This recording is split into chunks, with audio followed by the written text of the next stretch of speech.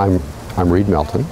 I served in India 1965 to 1967 in a little village called Saroli Machagawa near the center of India, near a big town, or 40 miles from a town called Jabalpur.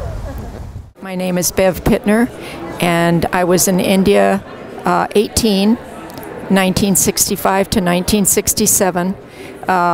My husband then was in poultry, and I was in nutrition and the CARE midday meal program. My name is Philip Crump, and I live here in Santa Fe. In the Peace Corps, I served in North India, in Karnal, Haryana, halfway between New Delhi and Chandigarh. And I arrived there in '66, and actually left a little early. I left in '67. I'm a little bit oddball, but a friend was asking me what sort of changes took place in me, large and small, as a result of being in India. And I realized that I have a visceral reaction, negative reaction, when I see shoes on top of a book. And it was something that I learned in India, where books are sacred, knowledge is sacred, and shoes are defiling. And I have this, as I say, a visceral reaction to that, and I can't do it.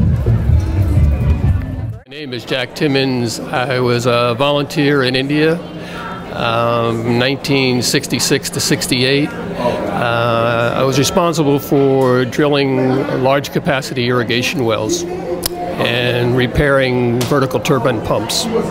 Whereabouts in India? Oh, a community called Yamnanagar, about 120 miles north of Delhi. My name is Ruth Alaband. I served in India from 1966 to 1968. My project was community development. I was in the India 34 group, and I was stationed in Jhansi district, Chirgaon Jila, in the village of Jeria.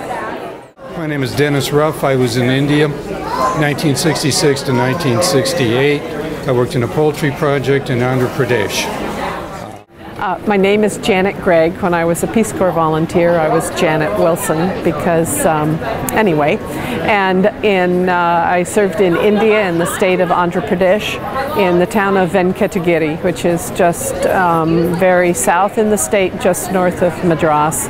And it was called Madras then. Today it is Chennai.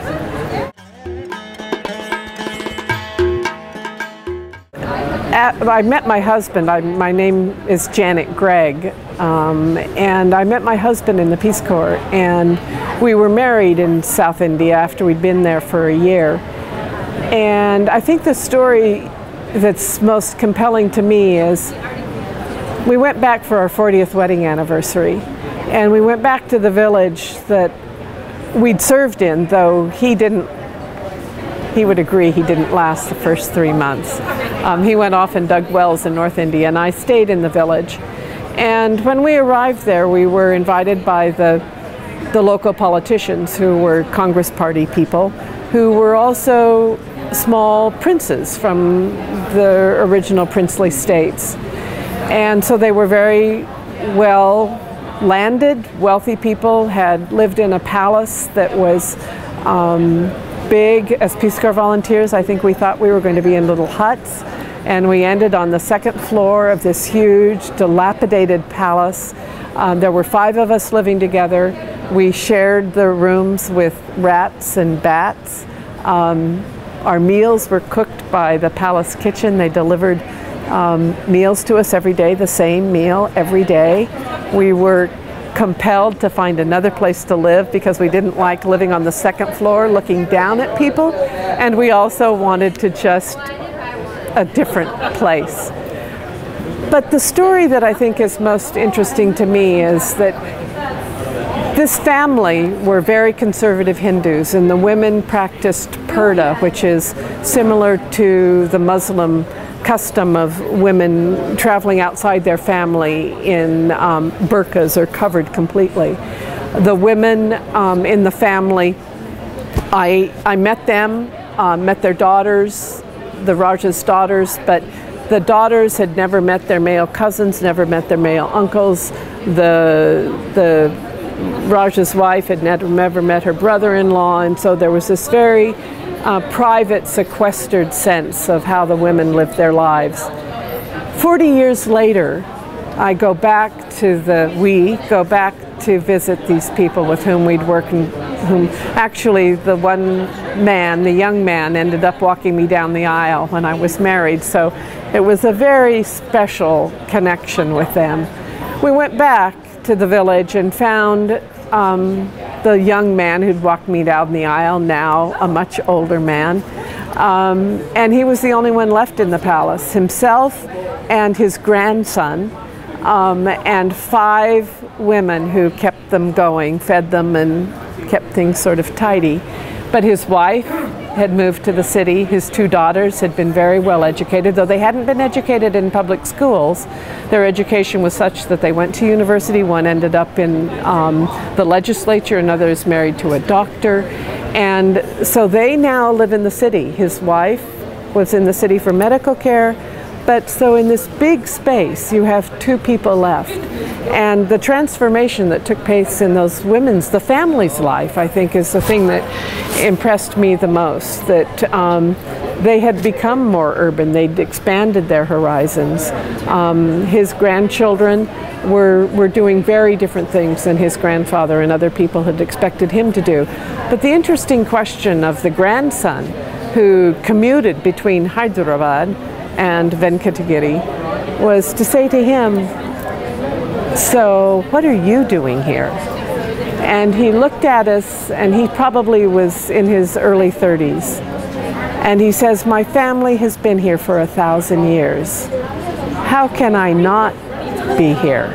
So though modernity had pulled, I wouldn't say that pulled the family apart, because they were all connected still, but it had had a huge impact on the lives of the women and then on how the family maintains itself in the 21st century. So that's the story that comes to my mind. Fantastic, thank you, very good. I'm Wiley Gregg. I was in India 28, the 28th group in the country of India, assigned to the state of Andhra Pradesh as a health inspector.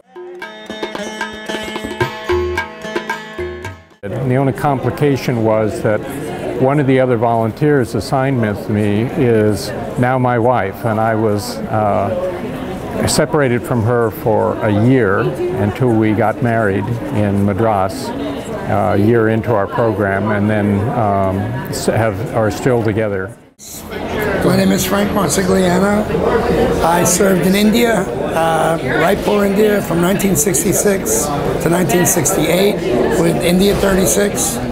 I did, at the time, water development, blasting wells, left a lot of holes in the ground. When I left, brought a lot of water to Raipur. Felt very good about it, and it was probably one of the greatest experiences of my life.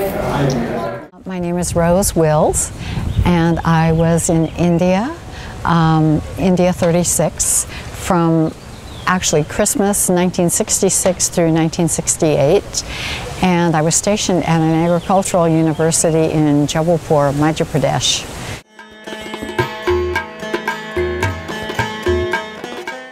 I think what is really interesting to me is that I have been back to India a couple of times, and the last time I was there was in 2006, and I went back to the university where I worked, and I went back to my house in the staff colony where I lived, and I went to the university and talked to people that were there. I was trying to find people that I knew when I lived there, and of course most of them are gone.